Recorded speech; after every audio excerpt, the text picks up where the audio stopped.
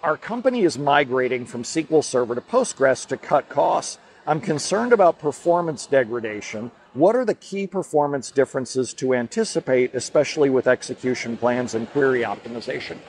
The thing that I would just start with is you're probably used to having a list of queries that you tune. You're like, these are the worst queries on the server, and these are the ones that cause me the most problems.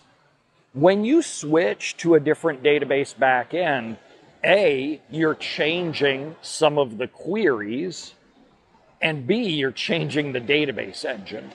So just walk in fresh going, the things that I know from yesterday may not be the problems that I'm facing today. It will be a completely different set of queries that you're facing, a completely different set of bottlenecks.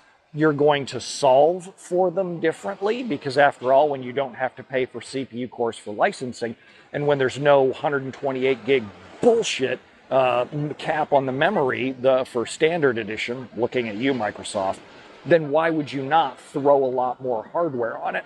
I like to remind clients, in this day and age, my laptop has more cores than standard edition can access. My laptop maxes out standard edition in terms of memory. That's just a laptop. So you really reset what hardware is normal when you switch those platforms.